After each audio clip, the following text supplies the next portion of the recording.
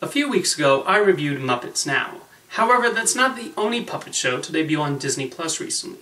Brian Henson devised a talk show centered on an alien who tries to learn about Earth culture, titled Earth to Ned.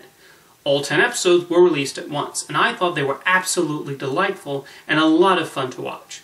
They take the concept in a number of clever directions, with each episode exploring a specific theme and having their own share of guest stars.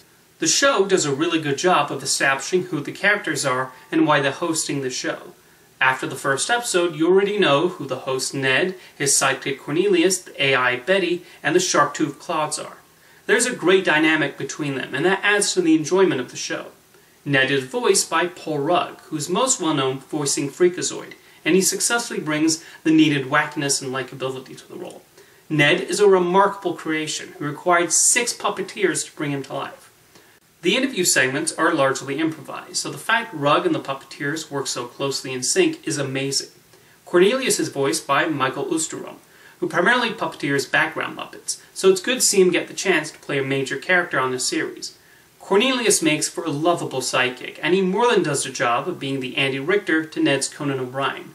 Richter even guest stars in the first episode to give pointers on being a good talk show host and sidekick. Speaking of the interviews, they selected some really good guests for this first season. Brian Henson has said he wanted guests who could have a natural interaction with the puppets and who could think fast on their feet. Thus, there are talented folks like Kristen Schaal, Jenny Slate, Lil Rel Howery, Thomas Lennon, Paul Scheer, Raven Simone, and Rachel Bloom, who feel right at home on Earth to Ned. For those of you who are fans of Crazy Ex-Girlfriend, Bloom even launches into a musical number. The parts where the guests are caught off guard do feel genuine, and that makes the appearances even funnier. If you know about the making of Herbie Fully Loaded, a part where Thomas Lennon grimaces is especially funny. The show plays around with the formula, which allows the episodes to stay fresh even when watching them together. I mentioned in my Muppets Now review that the show lacked variety and felt repetitive to me. As you can see, I did not encounter that problem with Earth to Ned. Each episode clocks in at around 20 minutes and have a good pace and snap to them. There's also an arc throughout the show, as Ned fears his commander father if he ever discovers Earth has not been conquered as originally planned. Even the Claudes have their own character development as they get more entranced by Earth culture.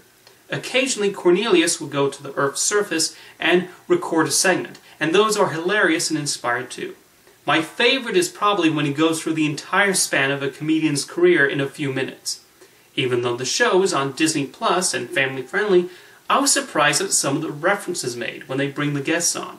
I never thought I would hear Hostel, the Texas Chainsaw Massacre, and Get Out referenced by name in a Disney show, and yet they are indeed mentioned in the Scary Movie episode. Ned even brings up Lennon's work on Reno 911. Overall, Earth to Ned is just a really charming, funny, and good-natured show with a lot to appreciate. I feel it's the kind of show Jim Henson sought to do with his Muppet characters, as it treats the puppets with respect and proves they are more than capable of being entertaining as well as human actors. I hope people are watching the show, so Disney Plus approves additional seasons, because I'll definitely love to see more comedic antics from Ned, Cornelius, Betty, and the Claudes, and see where their story goes.